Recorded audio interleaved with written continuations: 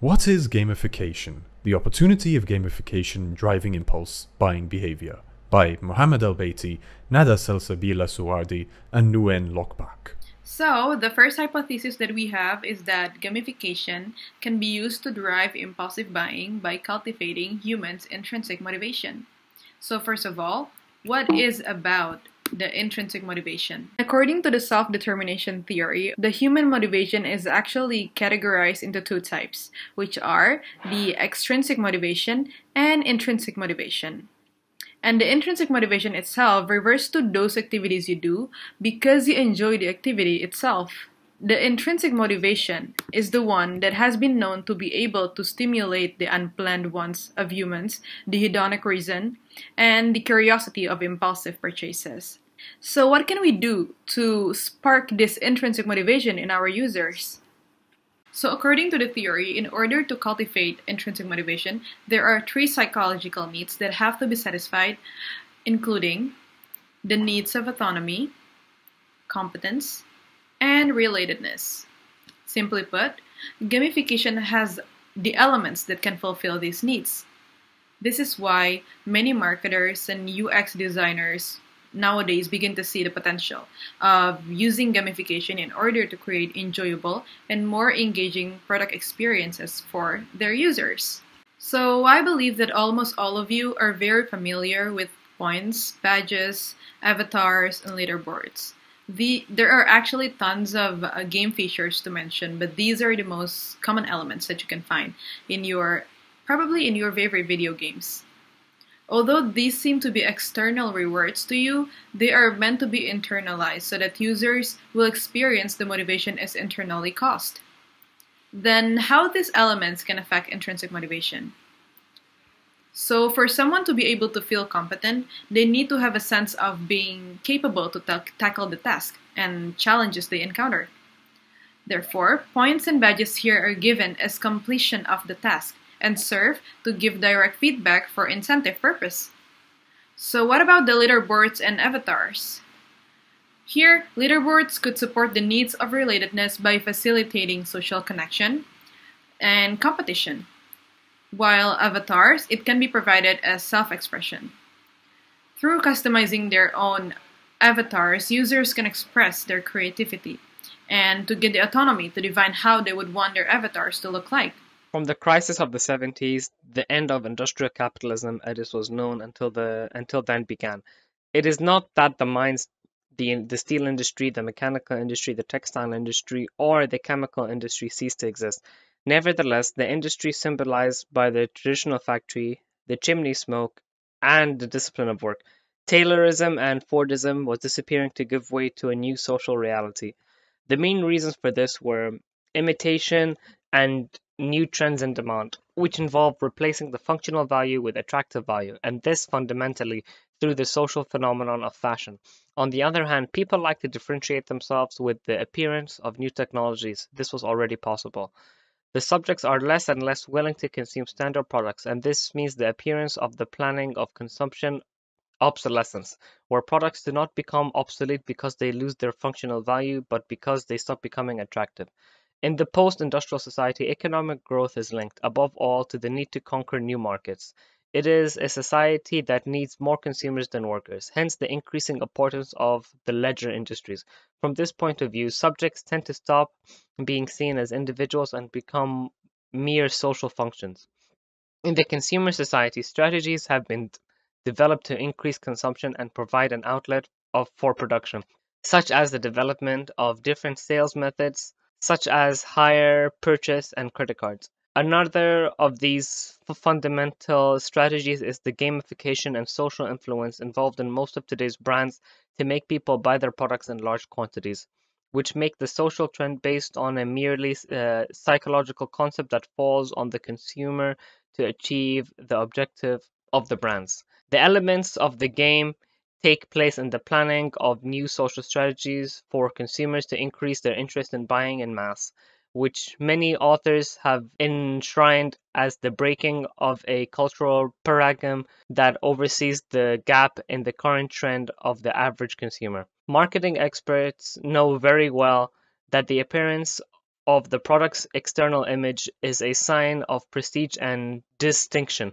hence the importance of brands and other external signs of the product, the shop, the designer's signature, or even high price in sales strategies. Frequently, the product's image counts more than the quality or its usefulness when bought by the consumers. The study of consumer behavior is of interest to society as a whole since we are all consumers. From the company's perspective, marketers must know everything that affects their market to design successful commercial policies. Knowing consumer tastes and preferences will help to segment the market correctly. Behavior refers to the consumer's internal and external dynamics, which take place when they seek to satisfy their needs with goods and services.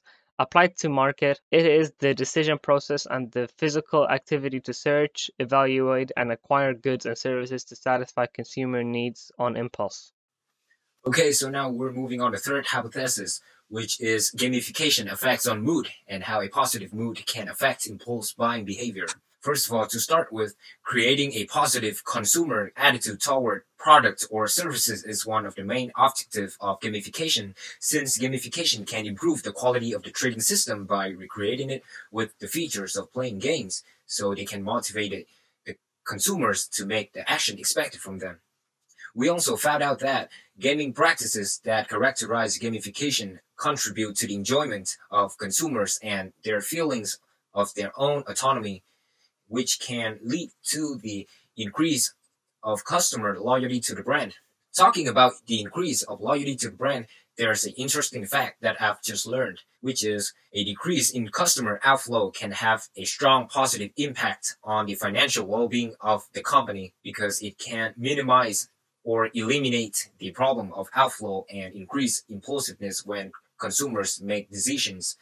To be more specific, a decrease in customer outflow by 5% can increase the profit of 25 to 90%. The effect of gamification on mood progress can be divided into 3 stages, which are affordance, psychological outcomes, and behavioral outcomes, which can be explained in a marketing perspective. Affordance means game elements such as reward or missions. They prompt emotional experiences such as involvement or enjoyment of particular products or services. The feelings of enjoyment or involvement affect the mood of a consumer as gamification expects them to result in such behavior as increased awareness of particular product or service. Gamification, consumers' mood, and impulsive buying behavior are interrelated concepts, which means by applying gamification on business, the consumers positively perceive a service that is more interesting and fascinating, and deep emotional connection arise between them and the brand, which enhance the positivity of their relationship.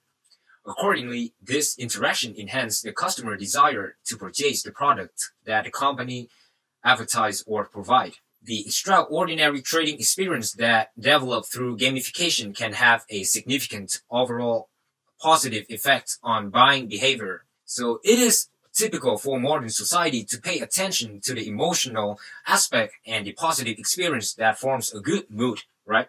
So in this case, the impulsiveness of behavior can be regulated by analyzing the client emotions and introducing consumers into an effective state, which can achieve through gamifications, right, to have a more practical understanding. Now we're moving on to research on the case studies of NADA. Now that we have seen so many ways of how gamification could increase impulsive buying tendency, let's test the truth by analyzing the gamification campaign of the largest e-commerce brand in Southeast Asia called Shopee.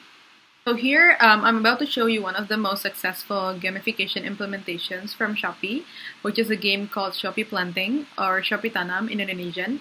So this game is built in their mobile application, and it comes with an interesting background of farming and planting.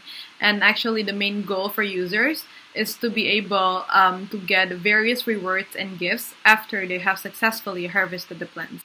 And what is interesting actually, as you can see in the first picture here, the users have the ability to choose between different types of seeds. And these different seeds actually yield different prices.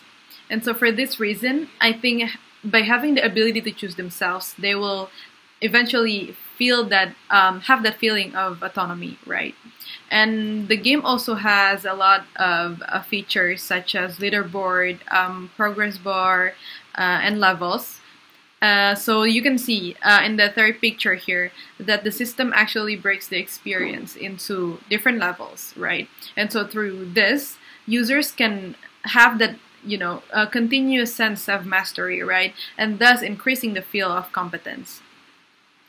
Another feature is the leaderboard, as I mentioned before.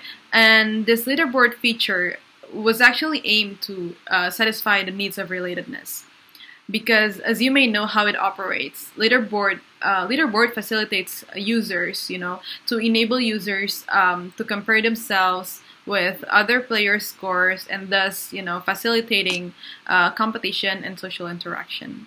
Another gamification implementation is in the form of SNS, or social networking service, built in the app, which is called Shopee Feed. This one really highlights the social aspect of gamification. Just like how other SNS operate, it provides the means for social interactions to happen and for users to gain public recognition.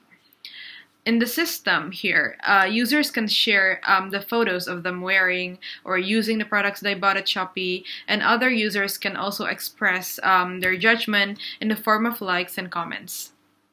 By receiving recognition from likes and comments, a user can receive feedback on how well he or she has conformed to those expectations of other users. Beside the case study of Shopee, I believe that the case of Taobao and Tmall is also a typical example of applying gamification into the business that have gained significant success. So the two companies, for those of you who don't know, is owned by Alibaba Group. So they have leveraged gamification through the use of promotional concept known as Double 11. The companies initiated this online promotional activity in 2019, and ever since they have recorded booming sales because of impulse purchasing behaviors.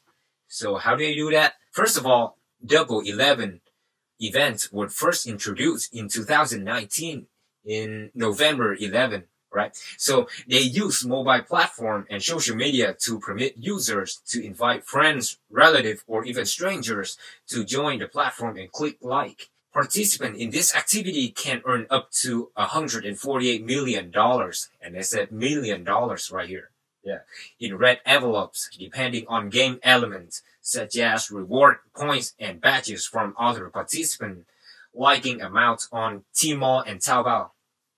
So Tmall and Taobao recorded gross merchandise volume of about $1.5 billion in just 2 minutes during their 2018 Double 11 shopping event. And in 24 hours, the platform had recorded about $32 billion in total sales volume. The badge upgrades, and on the other hand, provide enjoyment experiences through signifying accomplishment and graphical icons that increase recognitions or enhance the online reputation of the shopper. Alright? So as discussed earlier, gamification increased consumer participations, which subsequently enhance the unique experiences.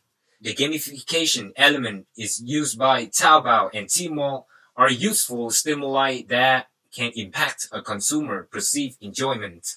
Reflective and rational purchasing, as it is usually understood, is capable of using specific criteria of evaluation when choosing a product, to the extent that we do not sell the tangible elements of rational comparison. We enter the world of subjectivity, and such the objective, rational criteria fade away. If there are no objective criteria, the association that entrepreneurs want us to perceive of their products usually prevail.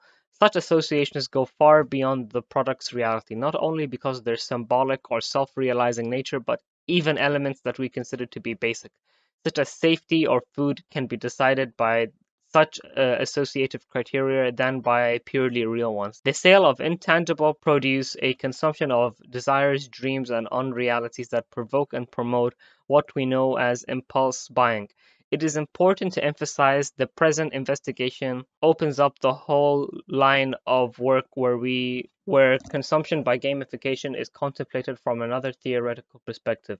This entails initiating a series of phases to complete the theoretical body developed in this study. All this opens up the possibility of being able to give a social response to a phenomenon that is not very well understood globally, and that allows the consumers to have a more satisfactory behaviors related to the consumptions that he develops on a daily. Future research in this study focuses on obtaining measures of subjective feelings and sensations associated with shopping, as many of them we believe are capable of explaining the phenomenon related to hedonic consumption, so little studied in literature, and that becomes the future of consumer research. Furthermore, the study of conceptionary shopping allows the consumer to reflect on many of their consumer acts, which largely shapes the consumer's post-purchase guilt. Thank you so much for listening to our presentation.